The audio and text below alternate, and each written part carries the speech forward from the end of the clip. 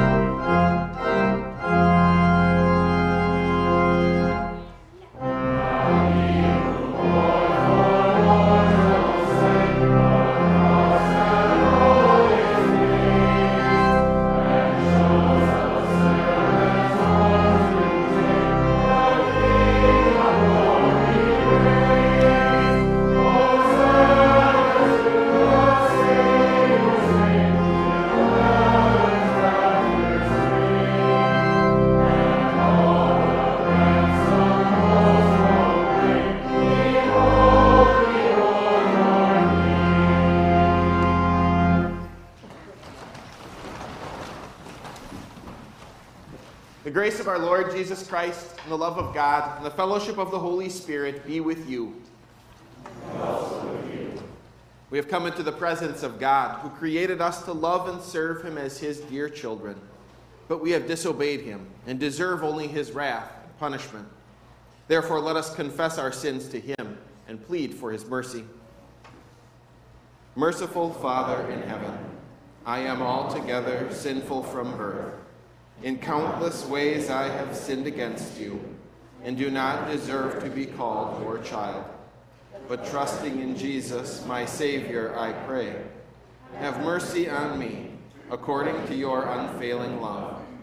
Cleanse me from my sin, and take away my guilt. God, our Heavenly Father, has forgiven all your sins. By the perfect life and innocent death of our Lord Jesus Christ, he has removed your guilt forever. You are his own dear child. May God give you strength to live according to his will. Amen. In the peace of forgiveness, let us praise the Lord.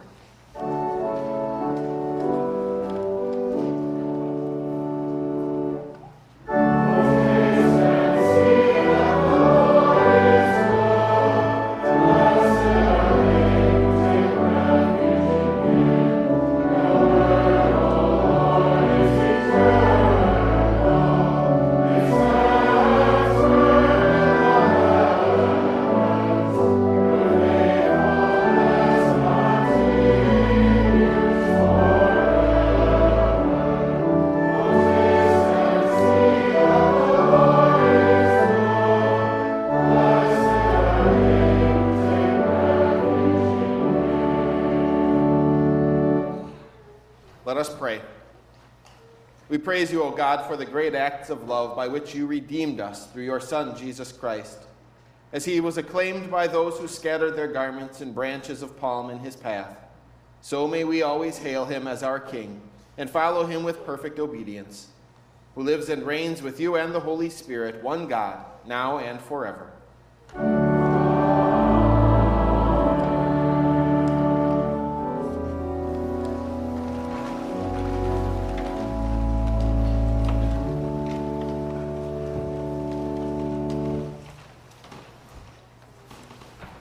Our first scripture lesson, which is also the sermon text this morning, is from the prophet Zechariah, chapter 9, verses 9 and 10. Rejoice greatly, daughter of Zion. Shout, daughter of Jerusalem. Look, your king is coming to you. He is righteous and brings salvation. He is humble and is riding on a donkey, on a colt, the foal of a donkey. I will cut off the chariot from Ephraim and the horse from Jerusalem. The battle bow will be taken away, and he will proclaim peace to the nations.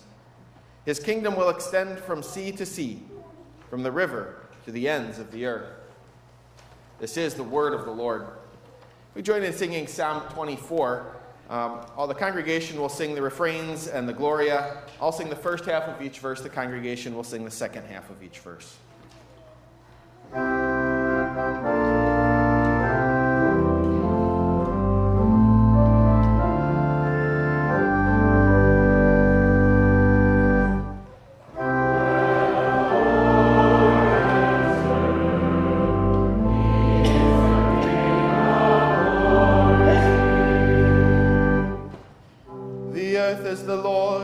Everything in it.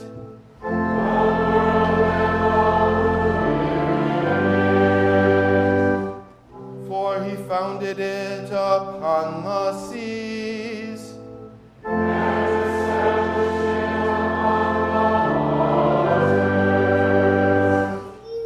Who may ascend the hill of the Lord?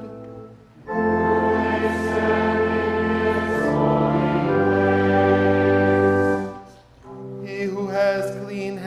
and a pure heart?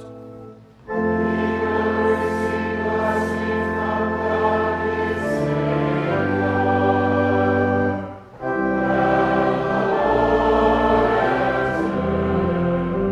He is the King of glory.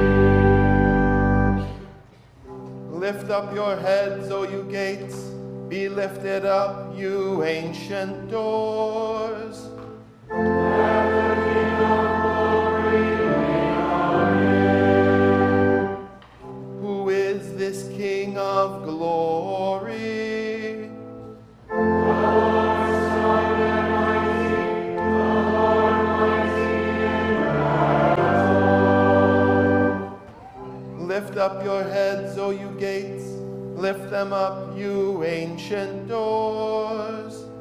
Let the King of glory reign. Who is he, this King of glory? The Lord Almighty, he is the King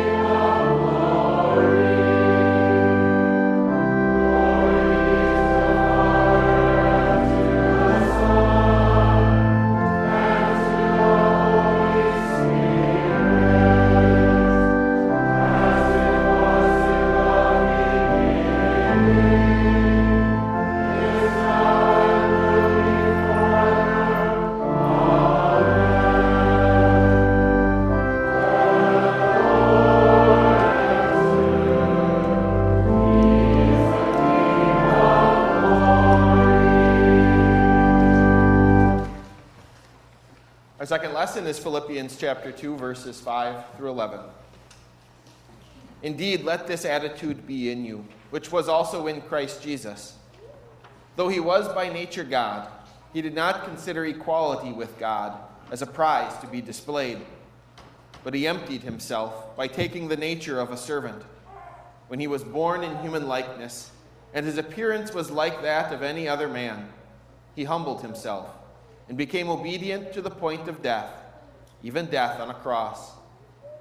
Therefore God also highly exalted him and gave him the name that is above every name, so that at the name of Jesus every knee will bow in heaven and on earth and under the earth, and every tongue will confess that Jesus Christ is Lord, to the glory of God the Father.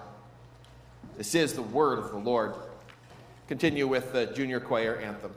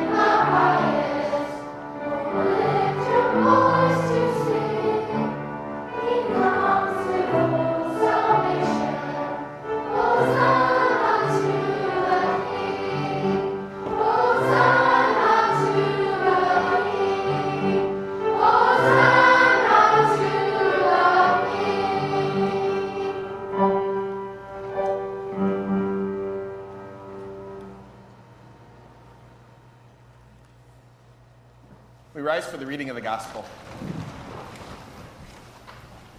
Gospel for Palm Sunday is Mark chapter 11, verses 1 through 10.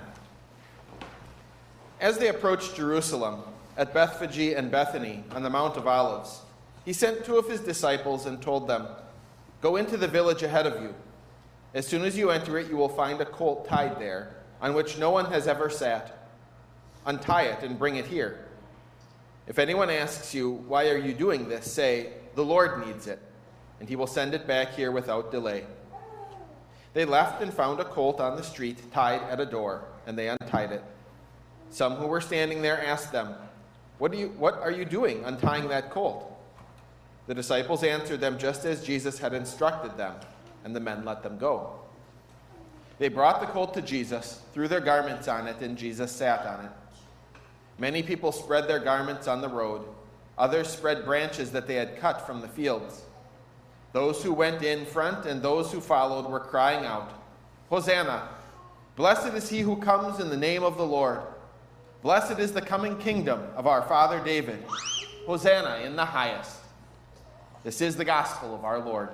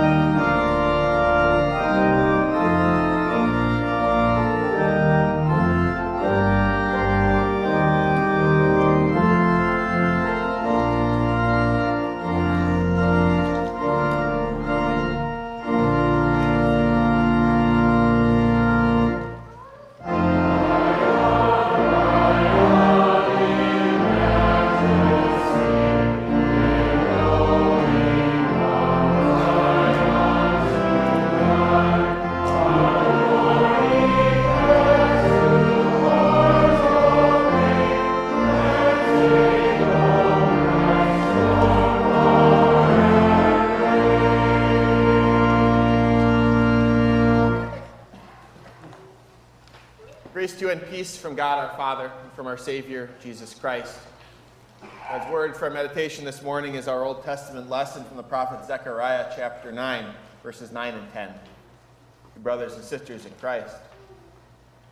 What's going on? What is all the fuss about? Maybe it's a teacher on the schoolyard seeing a group of kids all gathered around something and they can't tell what.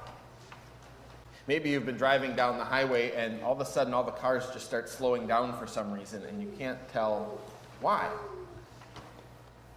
Or maybe it's on social media and all of a sudden your Facebook feed or your Twitter account is flooded with some joke that you don't understand. I mean, if you didn't understand, if you didn't know that there was a ship stuck in the Suez Canal, you probably wouldn't understand half the memes coming across social media these days. Sometimes we might wonder, what did they understand? What did they know there in Jerusalem on that Palm Sunday? Did the people understand what they were really crying out? Did they understand who it was who was coming into the city on that donkey? Did they know why they were shouting Hosanna? Did they really believe it? Perhaps the more important question for us today is, do you? Do we understand what Palm Sunday is about? Do we understand why it's such a big deal? Do we understand why we too sing Hosanna? Do we understand why across Christendom people will still wave palm branches on this day? Through the prophet Zechariah, we do.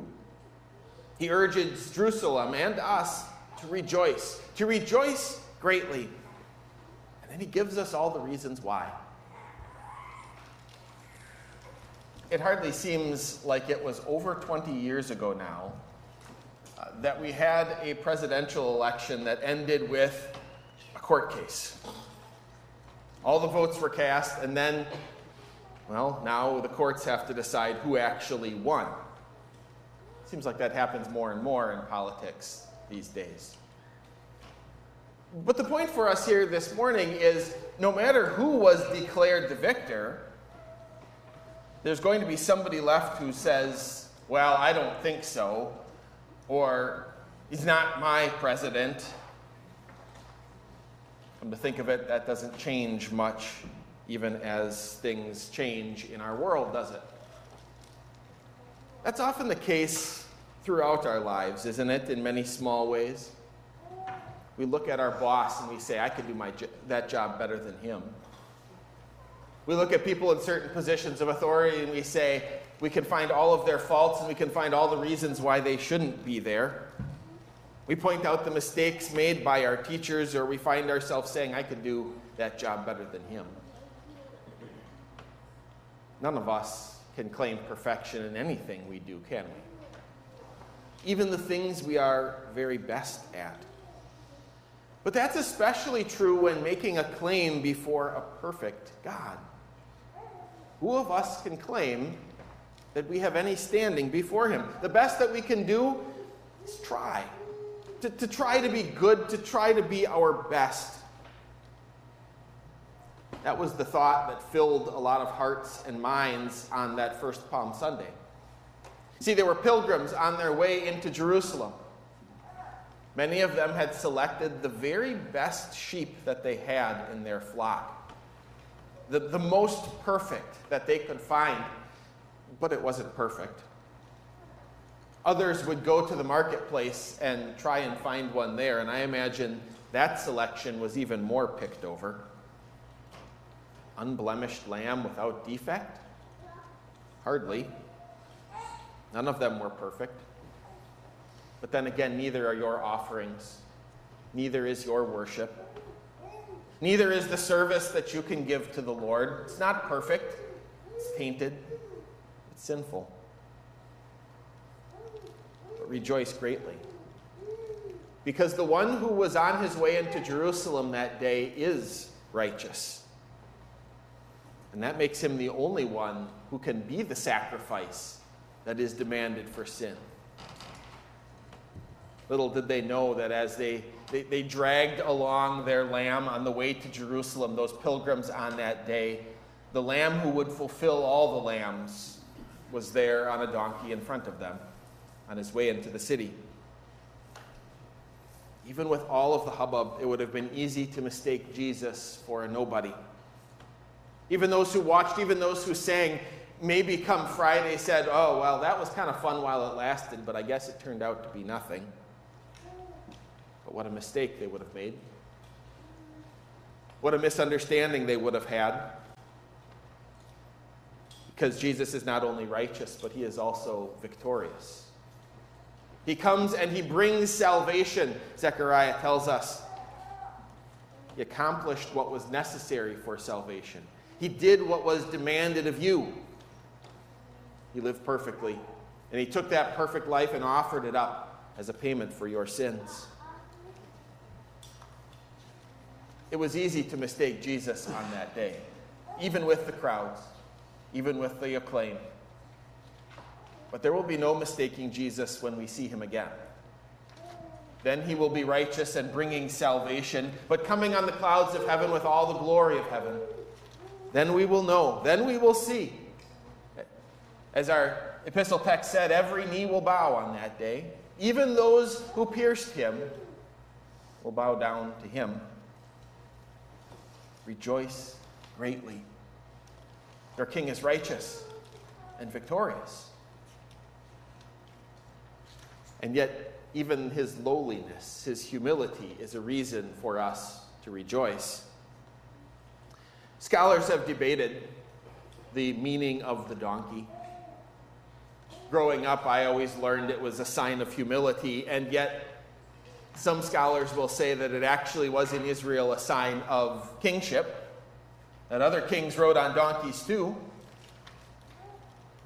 But Zechariah makes it a moot point because he himself writes, look, your king is coming to you. He is humble and riding on a donkey. He points out it's a sign of humility. Even if it is a sign of kingship, it's a sign of humble kingship, lowliness. We might ask, why is that a reason to rejoice? Why is humility and lowliness a reason to rejoice? It's a reason for us to rejoice greatly because by every bit of our own understanding, it doesn't seem like Jesus should be there. He's there willingly. He has humbled himself. He's lowered himself. He's not there by force or by compulsion. He chose to do that for you. He chose to enter into the city. He chose to be arrested and beaten. He chose to lay down his life for you, to suffer and to die. Can you say that about anyone else? True, there are those who give up their lives, kings even, who give their lives on the battlefield, who lay down their life for their people, but any one of them would trade that. Wouldn't they prefer not to lay down their life? And who of them would lay down their life so that no battle would have to be fought? Nothing left for us. Not simply dying at the hands of the enemy, but dying to defeat the enemy. See that loving humility on display as our King rides humbly into Jerusalem for us. It goes against our sinful pride, against our desire to see success, to see victory in our lives and in things around us, to rejoice in a donkey riding king. He doesn't seem good enough for us some of the time. He doesn't seem good enough when we have enough trouble holding on to our job that maybe pays donkey level wages. Or when we can't afford the donkey quality car that we have, or afford our donkey quality house or apartment. When things aren't great, when things aren't what we want them to be, that's when we want a king who comes riding on a chariot with a majestic war horse. That's the king that our sinful hearts want. One who wins a victory we can see here. One who gives us all that our heart desires. but rejoice. Rejoice greatly, O Zion. Rejoice greatly, children of God, because your King humbly came for you, riding on a donkey.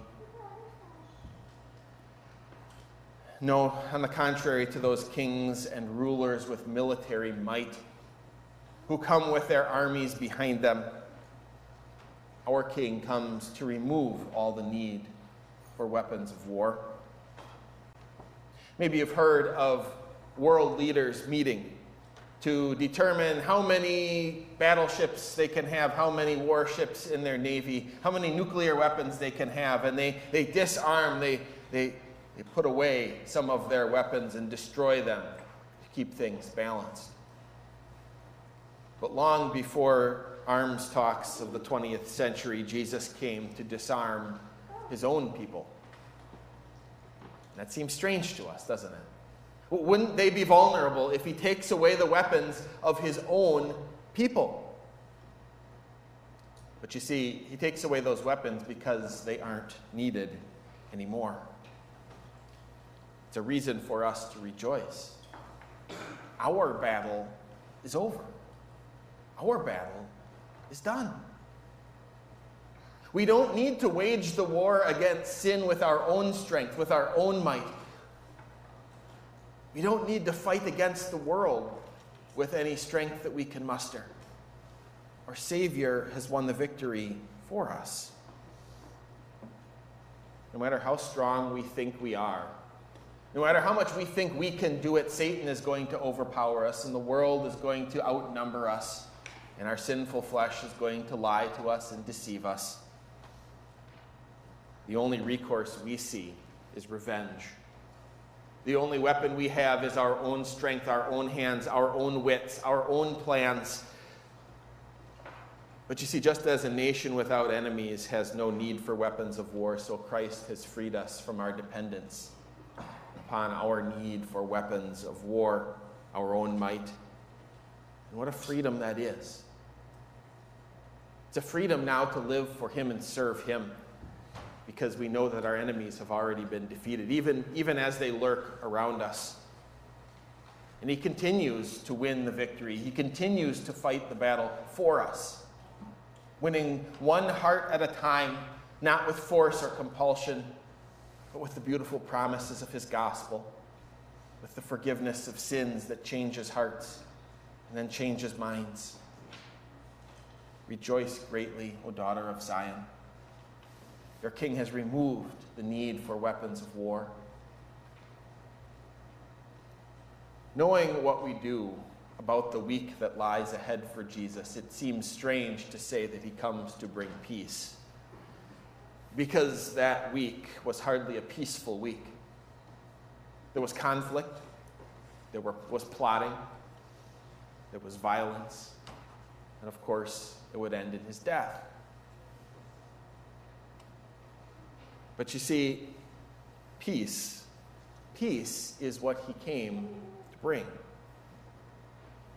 Even as we follow Jesus every year on into Jerusalem on Palm Sunday, knowing the violence that is about to befall him, seeing the hatred and the contempt that lies there for him, we know that our King has a kingdom that is not of this world. We know that he has come to win us from this world to eternal life with him, with his Father in heaven. He came to save us from this world. And so we follow into Jerusalem and we witness his gruesome crucifixion, because we know that that awful cross, in that awful cross, we have peace. Peace with our Heavenly Father.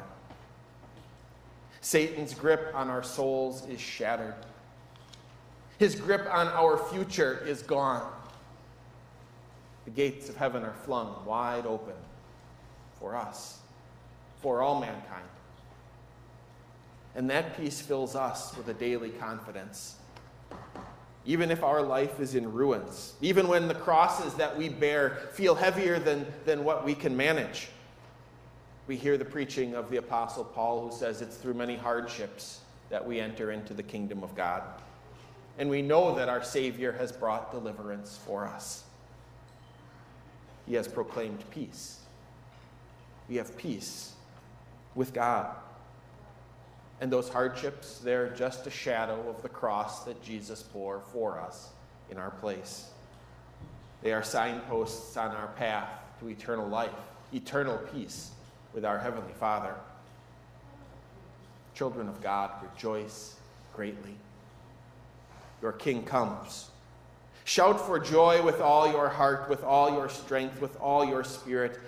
Let your voices sing praise to our Heavenly Father, because he's given us more than enough reasons to sing and shout. He has given us faith. And by faith, we see him as he is. By faith, we understand what he has done. And the day is coming when we will not need faith anymore, because then we will see him with our own eyes. We will not need to trust on what he will bring to us, because he will give it to us. Our King, who rode ahead into Jerusalem, rode ahead to win a victory for us. And he will come again to bring us that victory in eternal glory. Amen. Now may the peace of God, which passes all understanding, guard your hearts and your minds through faith in Christ Jesus. Amen. We join to confess the Christian faith using the Apostles' Creed. I believe in God, the Father Almighty, maker of heaven and earth.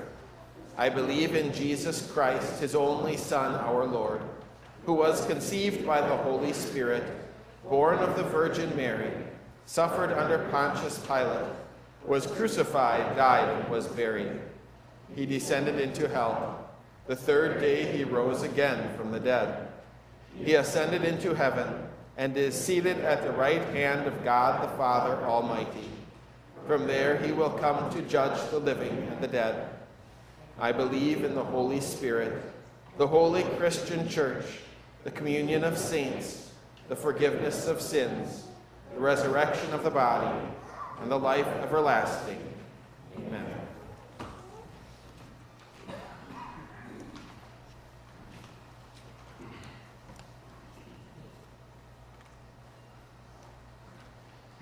In the prayer of the church this morning, we pray for the Lindemann family. Pastor Lindemann's father, Reverend Ed Lindemann, has been diagnosed with an inoperable brain tumor. We pray.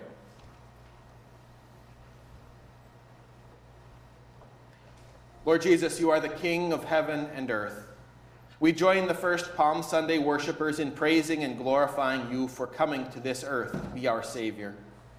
Though you are one with God the Father and Lord of all, you humbled yourself and became one with us. Thanks be to you for living a life of perfect conformity to God's holy law in our place. Praise be to you for being obedient to death, even death on a cross, to redeem us from sin. Cause our voices to blend with those who sang your praises as you rode into Jerusalem. Move us to confess you before others as our Lord. Help us proclaim the message of peace and forgiveness to people of all nations. And use us to assure all people that your blood has cleansed them from sin and set them free from slavery to sin, death, and the devil. Move us to dedicate all that we are and all that we have to your glory. Lord Jesus, you are King over all the earth. Bless the nations of this world with wise rulers and good government. Let peace prevail.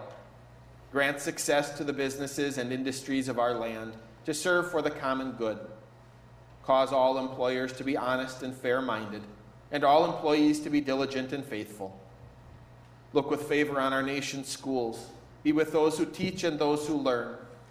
Comfort the sick and the afflicted with the assurance of your care and protection, and strengthen the faith of the dying. O Lord, you are the great physician of soul and body. You chasten and you heal. We pray that you would look with mercy on your servant, Reverend Ed Lindemann. If it is your will, spare his life and restore his strength. You gave your Son to bear our infirmities and sicknesses. Deal compassionately with your servant and bless any medical means employed on his behalf with your healing power. Be with his family and give them strength and comfort from the promises that you have given, not only to him, but to us all, through your kingship, through your reign, through your sacrifice, through your death and your resurrection. We commit him to your gracious mercy and protection. for you are a faithful and merciful God. Dear Savior, as we walk with you this week toward Calvary, keep us focused on your purpose for coming into this world and on our calling to spread this wonderful message of salvation. Hear us for your mercy's sake, as we also join to pray. Our Father, who art in heaven, hallowed be thy name. Thy kingdom come, thy will be done on earth as it is in heaven. Give us this day our daily bread, and forgive us our trespasses, as we forgive those who trespass against us. And lead us not into temptation, but deliver us from evil. For thine is the kingdom, and the power, and the glory, forever and ever. Amen. We'll be seated for the next hymn. Glory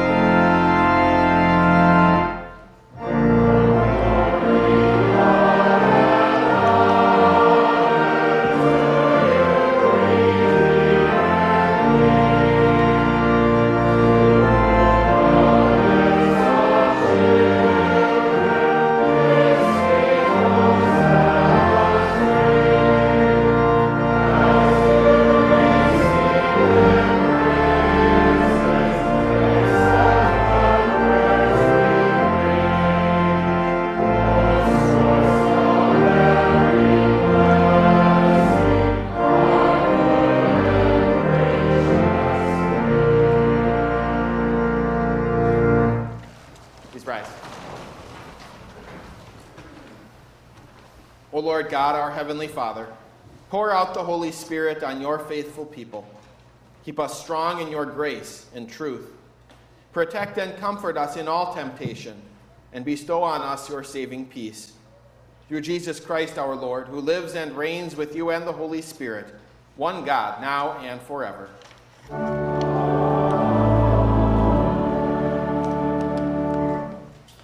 Brothers and sisters, go in peace. Live in harmony with one another. Serve the Lord with gladness. The Lord bless you and keep you. The Lord make his face shine on you and be gracious to you. The Lord look on you with favor and give you peace.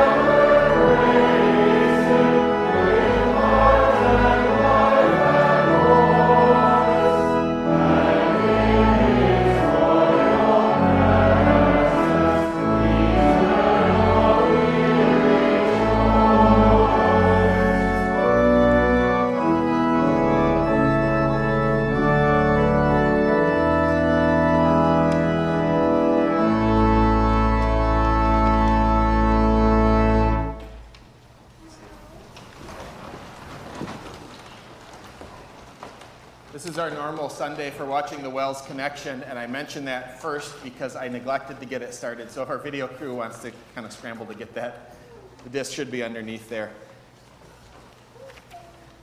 Pray for God's blessings on each one of us this Palm Sunday, that we would be filled with that joy of seeing our Savior who goes forward willingly for us. And may this week, this Holy Week, be a blessing to each one of us, as we ponder the great sacrifice our Savior has made for us. Take note of the special services and all those times that are listed in the bulletin for Maundy, Thursday, Good Friday, and Easter Sunday.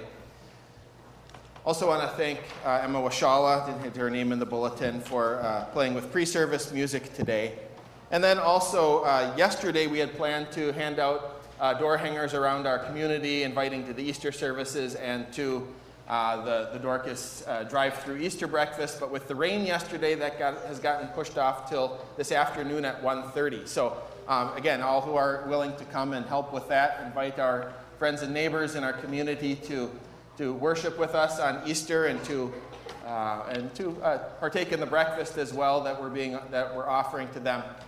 So we'll meet at 1:30 in the Activity Center entrance by Pastor Lindemann's office over there. Again, may God's rich blessings be with each one of you. We getting close? Yep. All right. Sorry about that. We'll watch our Wells Connection in just a moment here.